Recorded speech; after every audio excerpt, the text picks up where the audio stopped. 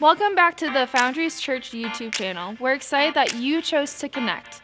If you want to connect throughout the week, please like us on Facebook or subscribe to this channel. With that being said, let's dive into the current series called Short and Sweet. Well, hey friends, welcome as we dive in tonight. It's an exciting journey we're about to go on in the Word of God, and I'm excited for us because last week we talked about testing those who influence us. Today we're going to let the Word of God do some work in our lives, like the surgeon's scalpel, and I'm excited about it. So I'm going to ask you to join me in prayer real quick, and then we're going to dive into the teaching. Heavenly Father, bless your word as it is read among your church. May it be a living, active word. May it do the work that only your word can do. May it work deep into our hearts, call us to a life transformed by grace. We pray this all in Jesus' name. Amen. So short and sweet, part 2. As we jump in today, you can tell there's some strange look. I don't know if you weren't part of us last week, we unpacked the Princess and the Pea, and we talked a little bit of that story and the beginning of the Apostle John's first letter to the churches, and we talked about some of the tests we have for those who are influencers. Well, tonight we have Sword in the Stone, which this is an awesome sword, and I would like to try it one day. But this sword, what we're going to do is we want to look at the Sword in the Stone and understand, well, maybe a little bit of how this story relates to what John's saying. Anybody here ever see the Sword in the Stone? Help me out here. Yeah, just in case you wonder, the wolf in that movie, in The Sword in the Stone, the Disney remake, that's the wolf that inspired Earl. In my children's childhood story. So whenever we watch that, we laugh till we weep because Earl's in it, and it's an awesome thing. But let me give you a brief background on it. So the story is the story of a knight named Kay. And Kay is, he's training to become a knight, right? He's going to be a nobleman in the English kingdom, but the kingdom has been vacant for a number of years of a monarch because the king had died. The good king had passed away, and when the king passed away, there was no heir to appoint into the monarch position to be king or queen. So a stone appears with a sword in it, and it said, whoever is going to be king is going to be the noble, the knight or the person who can pull the sword out of the stone. The person who does that, well, they'll be king. All the strongest and bravest knights of the realm go up to the stone. They put their foot on it, grab the sword, and pull with all their might. But again and again, the sword just doesn't budge. The sword doesn't budge. Eventually, moss grows up around the stone. It's forgotten, and the kingdom has no monarch. And it kind of falls into disrepair. And that's where we find Kay as a middle teenager, probably 18 years old. He is thick, four-armed, tough guy, and he is out hunting, bow hunting one day, and he's about to shoot this deer in the pasture when his squeaky-voiced 11 to 12-year-old little brother named Wart, lovingly named, by the way, he goes, "Hey, Kay, look at the deer," and he hits him, and Kay shoots. The arrow goes way over and into the forest, and Wart says, I'm sorry, I'll go get your arrow, and off into the forest he goes, where he encounters the magician Merlin. Goes into this story. Merlin kind of trains the boy. Eventually, Kay goes to London for a jousting tournament. He wants to win the tournament and win the honor of the crowd. He's there. They get ready for Kay's match. And what did young Wart, his squire, forget? His sword. He forgot Kay's sword. And they were like, why I oughta, and he takes off, I'll get it. And he runs off into the village to find the inn where they had been staying. And on their way, he passes a much mossed and vined over stone with a sword in it. Grabbing the sword, young Wart gives a tug. A ray of light from heaven shines down. Oh, and the sword slides out of the stone. And this lanky-armed, 80-pound kid becomes king. It's an unlikely story. But he looked and thought, well, it's worth it. Did you ever have a did you ever moment? Can I really do it? A moment where you're sitting there with your friends and they're like, do it. And you're like, I don't know if I can make it. And they're like, sure you can. And you're like, oh, I don't know if I could. Did you ever have that moment in your life where you wanted to maybe pull the proverbial sword and the stone out, do the thing no one else could do? I mean, there's a wonderful picture of me at the magical place Disney World. And then the next picture is me proving yet again that I'm not royalty. And it's a little disappointing, but we all know this, that we have stories in our lives where we wonder, could I do it? Tonight we're going to talk about doubts that linger, about questions we have, the do you think I really am moments, really am capable, or really am, well, maybe in some of our cases. Do you ever have questions that are like, I wonder if I'm saved? Anybody ever wonder that in your life, especially after some Nimrod cuts you off? By the way, Nimrod's a biblical name. Look it up, Deuteronomy, right? You wonder if you're saved. Do you ever have moments in your life where you wonder, do I really love God, or am I just happy that I've got some divine vending machine that I cash my chips in with once in a while? Do you ever wonder, does God's Spirit really live in me? Does God's Spirit really live in me?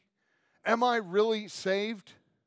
And you don't know how to test these things and see if it's true. I grew up in a tradition where there were people in it who said, if you don't speak in tongues, you're not saved. Well, for me, a charismatic, I am a Pentecostal, I'm a charismatic person, but I've never been given a prayer language. I've never spoken in tongues. And I grew up in a tradition where many people said, if you don't speak in tongues, you're not saved. I mean, bummer, right? That's fairly disappointing for me. Maybe some of you grew up in a tradition where if you went through hardship, it meant God doesn't love you because he gave you more than you could bear. And we ask these questions. Am I saved? Does God's Spirit really live within me? Do I really love God? And here's the thing. The enemy of our soul, Satan, loves to ask these questions, get us pondering questions about our assurance of salvation, our belief in God's character and his promises. And what he loves to do is he loves to sabotage us in our walk and purpose with him. But if we face his challenge with Scripture, which is the sword of the Spirit, if we face his challenges with Scripture, we are deeply, profoundly encouraged. And don't ever take for granted how much encouragement means. Because I'll tell you this, if you ever run like a long race, like run the riverbank one year, run the 25K and see how much it just blesses your soul to have people cheering for you as you run. You're like, oh, thank you. I'm a little out of shape, but I'm giving it my all, right? It feels so good to be encouraged. Tonight, we're going to cling to the Scripture, Hebrews 4, verses 12. For the word of the Lord is living and active. It's sharper than any two-edged sword. It's sharp enough to divide soul from spirit and bone from marrow.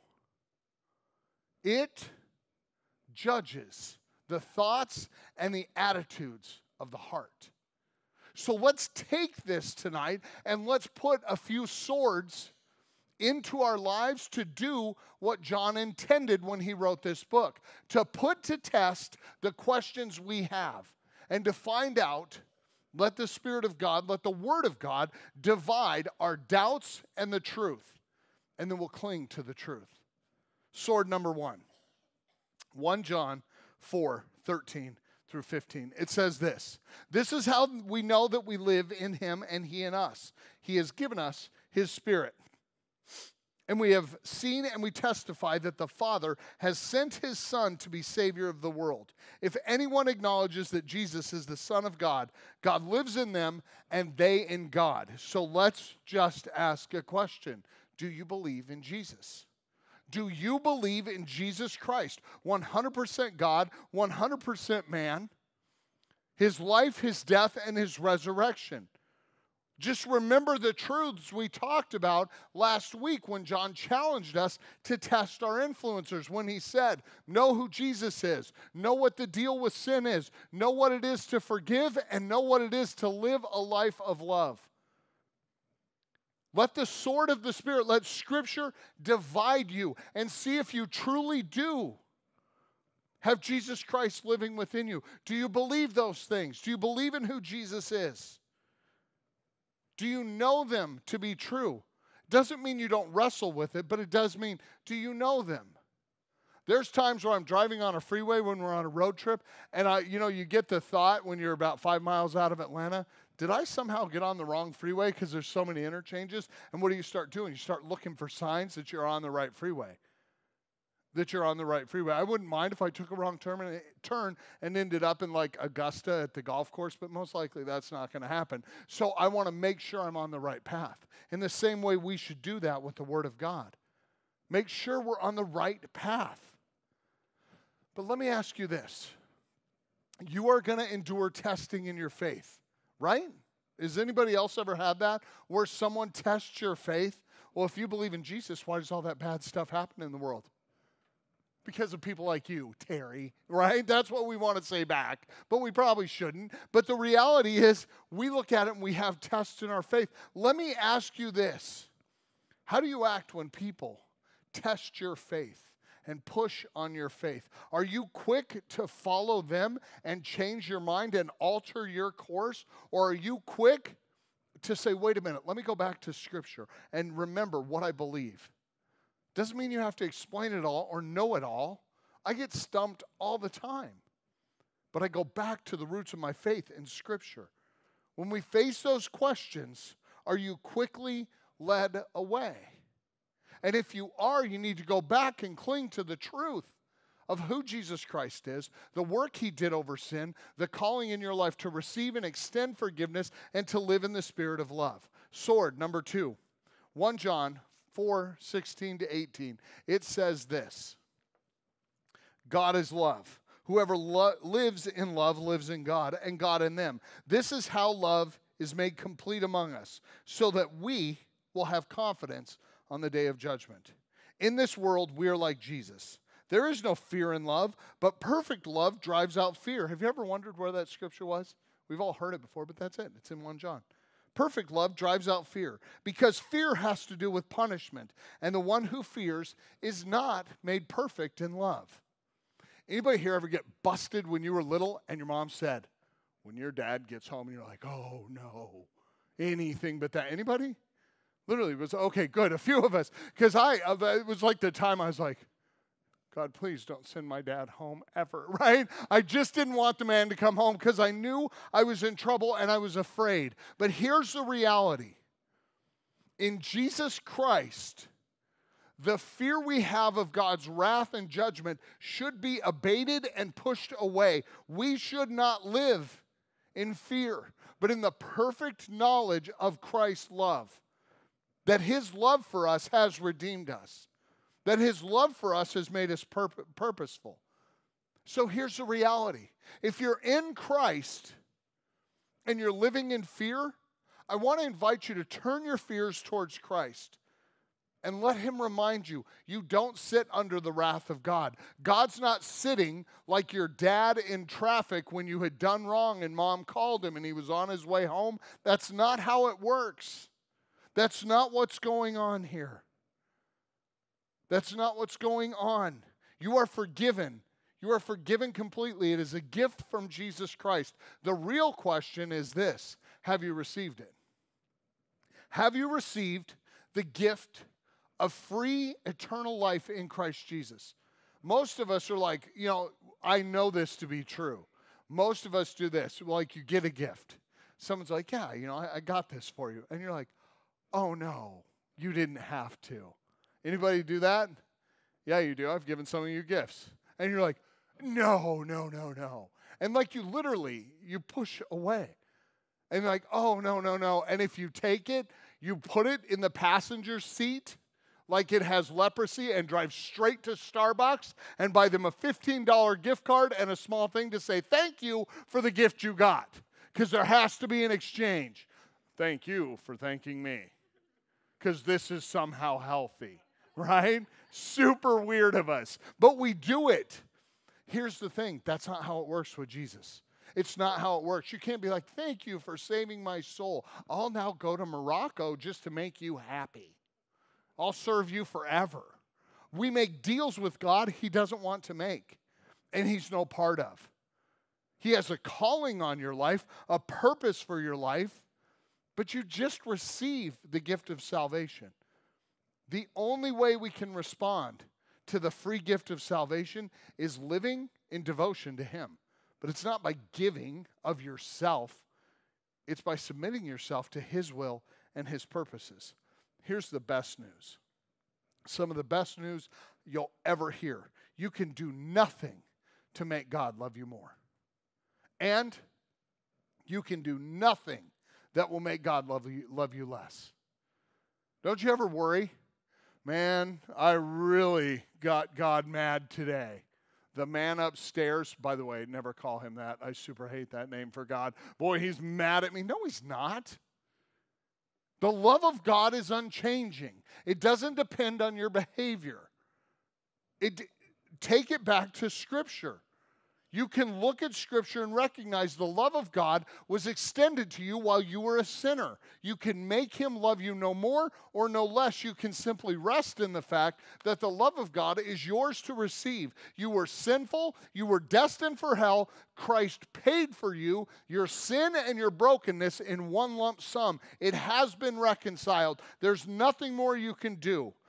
Stop living under the fear of judgment and receive the free gift of the peace of Christ, which passes understanding, because you and I could never understand such a gift. We could never understand such peace because we are totally sinful apart from Christ. Sin isn't what you do, it's who you are. Sin isn't something I stumble into, it's something I am by nature. And the only thing that can change the nature of Eric Folkers and everyone else listening to this is the very person of Jesus Christ and his Spirit filling us. But now you're totally forgiven. You're completely forgiven. But here's the thing. Satan doesn't just go, oh man, I lost. Okay, well, lost that one. No. He doesn't fish fair. He's the guy who drops a stick of dynamite in and blows the whole thing up and they all float up. He'll do anything to take as many with him into hell and damnation. So here's the thing we know. He's a liar. He's a liar. And he will try to convince you. That's why we've got to go back to Scripture and let the sword cut and divide the lies from the truth. And here's what we know to be true. Satan will speak condemnation over you. The Spirit of God will only speak conviction about your sin. And he will speak conviction. And it's painful and it stings, but it's conviction. This is what conviction sounds like. Eric, you shouldn't have yelled at your daughter. Hi, Bella. Sorry about that. You were in my view. Eric, you shouldn't have yelled at your daughter. That was ungracious. It was wrong. Go make it right. And sometime as a parent, I'm like, I don't want to say I'm sorry. I'm the dad. I don't have to be sorry. I feed her, right? And the Spirit says, Eric, crazy man that you are, go say you're sorry. Fine. But I don't want to mean it. Eric, go make the relationship right. You know what the condemnation, the voice of the evil one says? You are the worst father on earth. You are worthless. You're a horrible man. You know which one's easier to listen to? Have you ever been like driving and that condemnation hits you? You'll never stop in that pattern of saying, oh, you're right. You're worthless. You're stupid. You're ugly. You've got nothing to offer. Why are you still here? You know what? The world's better without you. That is the voice of Satan. It's condemnation that calls into question the word of God that says you were worth the death of Christ. You were worth the death of Christ, and you're worth the voice of the Holy Spirit saying, make that relationship right. Make that relationship right. Settle accounts. Forgive. Restore that relationship. The Spirit prompts us to repent from our sin and turn towards godly living. And the one who loves to condemn us, Satan, speaks curses over our lives that sound like truth, but they're a lie from the pit of hell. Learn to know the difference between one who condemns you and the one who calls you back into relationship. The Spirit of God always calls you back into relationship by an active participation of making right what is wrong. Sword number 3, 1 John 4, 19 to 21. We love because he first loved us. Whoever claims to love God yet hates his brother or sister is a liar. For whoever does not love their brother and sister whom they have not seen cannot love God whom they have seen. And he has given us this command: anyone who loves God must also love their brother or sister. I love that. John's so witty. Just think of it. How can we as Christians be like, I hate Phil, which I don't, but I hate Phil. Phil, he fills me with despair. That's perfect. Sorry, that was mean to Phil, but you don't fill me with despair. But, just think of it, like if we're role-playing here. I hate Phil. But I love you, Jesus, Savior of my soul. Does that even make sense? How can you hate what Jesus died to save? How can you despise in your heart and soul that which Christ died on the cross to redeem? How can you hate what is right in front of you but love what you've never seen? That's madness, and John will have none of it in the church. The Apostle John says, to you and to I, let the word of God speak. We are called to love one another. Do you love your brothers and sisters in Christ? Do you love them in living, active ways? Don't lie to yourself. Don't lie to yourself. Don't lie to me. Don't lie to the world around you. Think over this last week. Is there any hatred brewing in you? Have you hated someone in your heart? Or do you work to forgive with that same amazing spirit with which God forgave you? Let me just be very honest. I was in a meeting this week, and I had that moment where God shines a light inside your heart in a dark, musty corner you forgot existed. I had a moment like that sitting in a meeting. And I knew I had somebody I had to forgive. And I'm working on it. Because when I started composing the email, it was like, I wanted you to know I forgive you. Because you're... And it was growing by the end. I'm like, you're a horrible person. And that's an exclamation point. And that little emoji that's brown and swirls. And it was so quick. And I was like, I'm going to delete all of that and start with, I need to say I'm sorry it took so long for me to get here. I forgive you. Because you're, wait, it is hard. I'm working on it. I'm working through it. So I know you are too. I know you are too, but the reality is we are called to forgive. Corrie ten Boom, one of the great saints of the last century, was interned at Ravensbrück during World War II for hiding and protecting Jews in the Netherlands. Her sister Betsy and her dad were also interned. Betsy with Corrie in Ravensbrück. Betsy died there. Corrie survived. She was speaking at a church one night when a red-headed guard from Ravensbrück, one of her most cruel tormentors, came walking up towards her. And he comes up and he says, I've become a Christian. I'm totally forgiven. Now, imagine what it's like for Corrie, whose sister's body was stacked up like cordwood and mistreated and maligned and ruined and stolen from her life. And Corrie is standing in front of this person who's like, I'm a Christian now. It's all good. I'm forgiven. And on top of that, I asked God to give me the opportunity to ask one of the people I oppressed and tortured and ruined to forgive me. Oh, how would you respond? And she said, I cannot forgive you. I cannot forgive you. But thank you, Jesus, that your spirit living within me can love him. And so she looked at him and said, I do forgive you. I do forgive you. And she restored unto him a soul that he had surrendered in Ravensbrück as a Nazi executioner. And she gave back to him something she would never have restored to her, the dignity of her life. She gave him living dignity and freedom when she could have said, there's no way I would forgive you. How dare you ask me for that? You murdered my father, my sister, my friends. You turned Europe into an ash heap. No, I don't forgive you. You deserve to burn in hell. But what'd she say? I can't forgive you. But thank you, Jesus, that you can forgive him through me. And she leaned back into the Spirit of God, and she let something flow out of her that is so antithetical to our human nature, but is completely in line with the nature of God. It was love beyond what is humanly possible. If she can forgive that, surely my email should be quite short this week when I forgive someone who has done a micro fraction of what was done to her. And the same from your life into those who've hurt you. Sword number 4. 1 John 5, 2-5.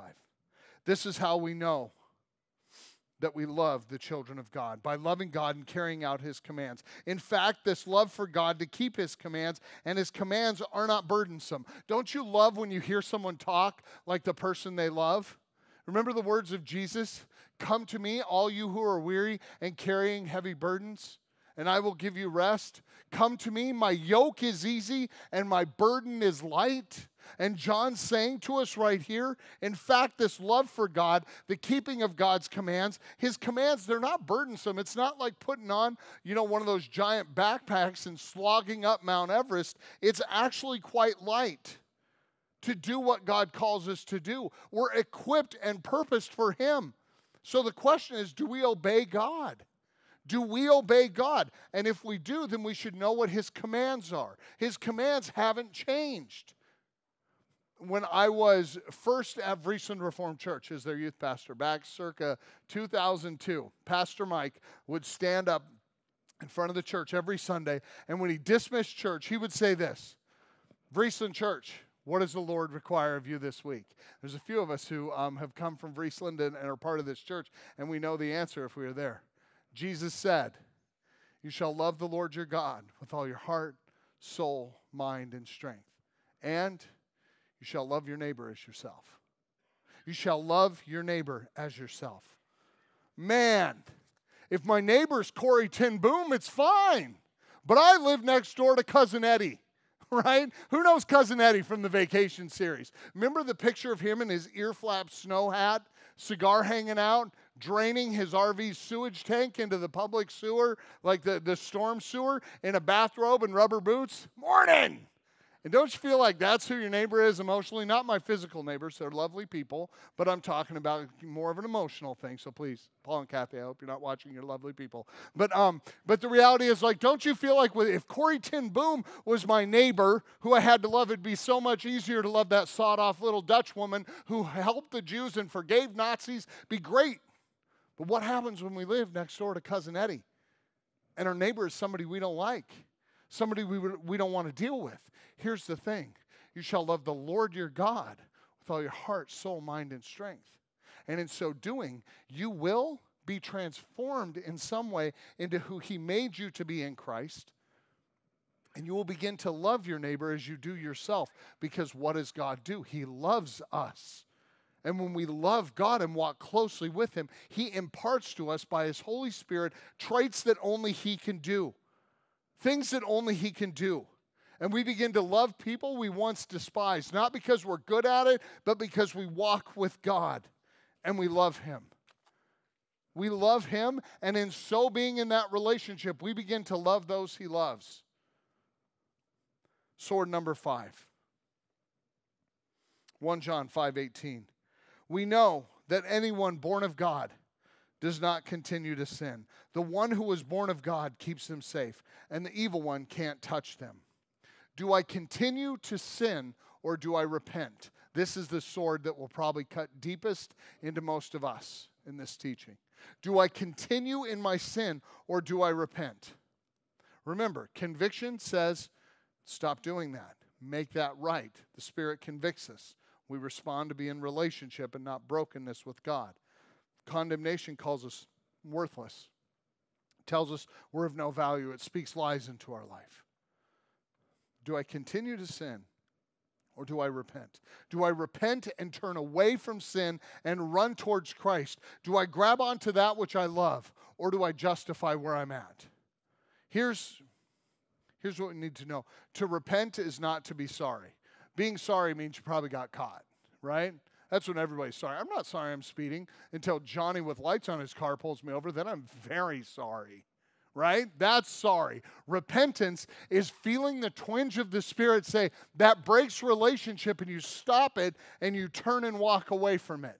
Repentance is walking away from what breaks relationship with God. Repentance is turning away. So I want to talk about two kinds of sin tonight, and we're going to label them. One is a pest and one is a pet. The pests. It is cold in Michigan now, right?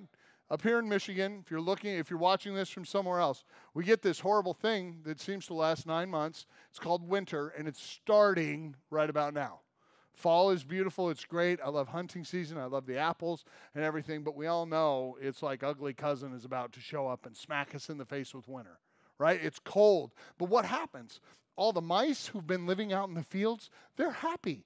It's summer in Michigan. There's an abundance of food, but suddenly those fur-bearing varmints decide, I'm a little cold on my tiny mice feet, and I want in your house, right?